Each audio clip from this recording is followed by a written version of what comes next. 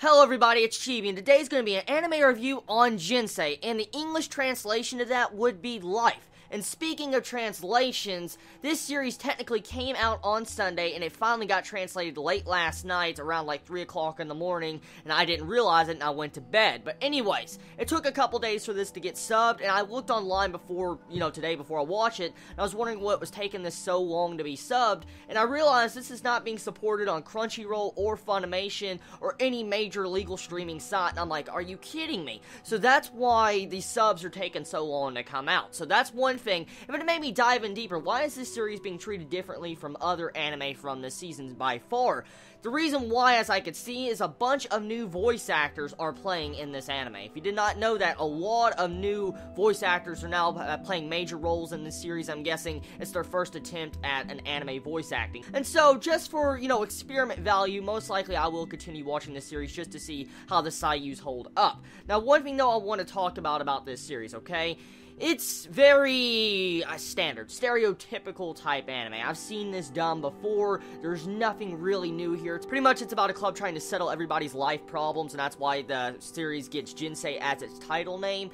It's interesting concept. We have seen this before in a bunch of different anime, which I failed to name on the top of my head because I can't remember them all. But still, the point I'm getting at is that this series is really standard for anime quality. It's really mainstream. That's all I could say. This series definitely will not bring nothing new to the table from the first episode. But I want to talk about something else. Now, this is a fan translation. So, for instance, there's probably a lot of comedy lost in this translation, because this series looks like it's going to be a comedy series. But judging by how the translation was from this first episode, I feel like I lost the comedy from this series from that translation. I'm going to be straight out honest, because it seemed like it would be funny. It looked funny, and it looked good. The animation looked good. Voice actors were good. I'm not complaining really about the voice actors, but the comedy, I feel like, was lost through the translation. I'm just going to say that. So, overall, voice actors, even though they're new, and you can tell they're really new, I enjoy the voices so far. There's nothing that really annoys me, honestly. They don't seem to have any annoying traits to their voices, and so I am fine with that. I welcome them to the anime industry if they're going to continue voice acting for anime. So, overall, this series is good. I'm going to wait around until they actually have a proper translation before I review the next episode, because clearly, I think I lost the comedy in this series. I really do. So I want to give the Otaku 3-episode rule for this series, because I feel like I am missing something. I truthfully believe I am missing something. I missed the main point of this series, and so I'm going to give it another chance, a major chance, because this does look like a good series. It does. It sounds good. It looks good. Just the main male character seems rather bland.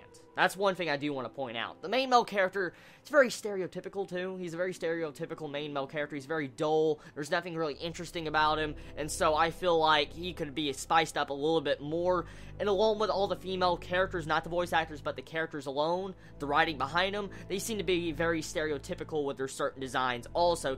All in all, go give this series a chance. I just feel like the main problem with it so far is just because we lost the actual comedy in the translations. Now, I'm not going to judge the translators, because I can't translate. And so I am thankful that the subbers took the time to, translate this. I'm not downing them on their quality to translate this anime. I'm just saying that I feel like I said, comedy was lost. So, overall, thank you for the people that subbed this. If you're currently watching this video, I'm thankful for your hard work. I'm just, stating the honest opinion I have about the entire subbing. But anyways, love all of you so much. You all have a wonderful day or night wherever you live. Please be safe.